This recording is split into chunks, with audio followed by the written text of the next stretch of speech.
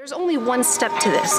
One step, one thing you need to do in order to keep your dog from jumping up on you. Hey guys, hey, welcome to another dog vlog.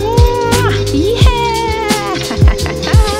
In today's video, like I said, I'm going to tell you guys how to stop your dog from jumping up. And this is such a highly requested video. But here's the thing.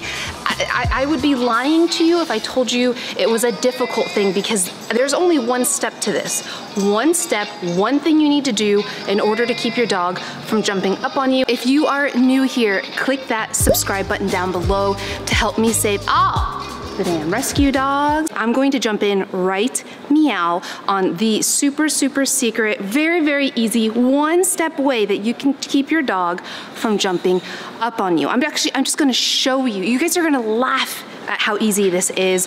And I'm surprised that there's so many videos out there on YouTube, because there really is only one thing you need to know, and that is, I'll show you. Come on, ready? Ready, Finn? Yes, good job! And you guys see how simple that was. You have to deal, hello. Sorry, we're just listening. Our dog jumped up on us. Oh, really? Yeah. So with him, Hey, baby. you sit. Sit, good boy. So before he has the opportunity to jump up, you sit.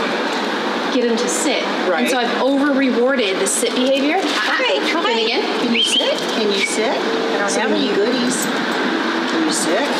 Good. Yes, sit. good job. And then we reward. What a good boy. Yeah, thank you so much for working with him on that. Oh, that's great. Yeah, that was so good. Yeah, we have two little Havanese, and they're dancers anyway, and it's just hard with them because that's their nature. The big thing too is just to start with teaching sit and make it overly exciting. So use some treats or toys and just get them to be super excited about being in the sit position, so that what they'll eventually do is they'll learn that when they want something, they'll sit for it. Yeah, that's good. We should emphasize it more. Yeah. I think so. Yeah, Oh, great. Really cool. It's really good to meet you. Nice to meet you. Thank you Have so a good much. day. Bye, baby. Bye-bye. Well, that was perfect timing. Good job, Finn. Good job. All right, guys. So that right there, I promise that wasn't planned, but that is when you're out in public and somebody wants to greet your dog. You saw how Finn jumped up like that, and how I told her, like, hey, he needs to be told to sit. And it took a couple times. It wasn't perfect, but that's real life. And then he sat. Did you see that? Like, that was incredible. Good job, Finn. All I was saying to get your dog to stop from jumping up is to, before you even get to the position or the timing of your dog jumping up, is to teach them to sit, and not just teach them to sit, but to love to be in the sit positions, to the point where they offer sit anytime they want anything from you. When I'm at home, I encourage him and ask him for SITs and over-reward with toys, treats, and praise. Or places like this. Come here, Finn. Can you sit? Yes, good job. Or practice here. Then sit. Yes, good boy. Yeah, good job, Finn. You guys can see there's a lot going on over here, so it's a great distraction. Okay, sit. Yes, good boy. Sit. Yes, good boy. You sit. Yes, good boy. Good job, Finn. And you can see how busy it is over here.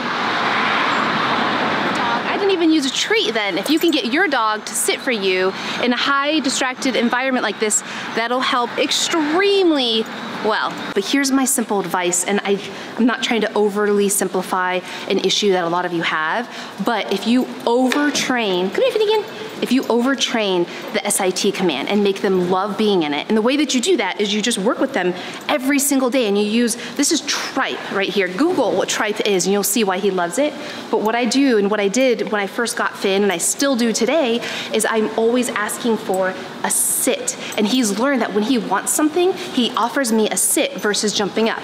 We're not perfect, we're still working on it, but the best way to train a dog to not do something that you don't want them to do is to train them what you you want them to do. You know, a lot of people will use the technique of yelling no or spraying squirt bottles at them or just turning their back. But what happens in those situations is the dog will continue jumping on you when you turn your back, or they hear you yelling no, but all they're getting from you is attention. So if they're jumping on you to get attention, because that's why they do it, and then you yell at them, then they're actually getting rewarded from that. So instead of telling them no, show them what you want them to do instead. So then once you overteach the sit command and make them fall in love with it and become very excited to be in that position, then as you see them wanting to jump up, Finnegan, up, up, come here.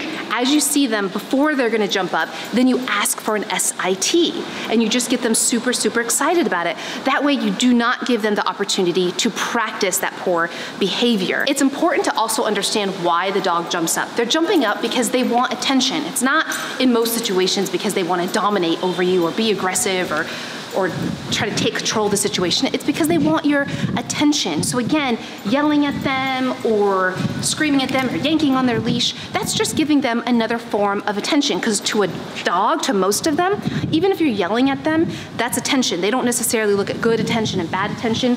They're getting attention. Guys, those are gonna be my tips for how to help your dog stop jumping up on you.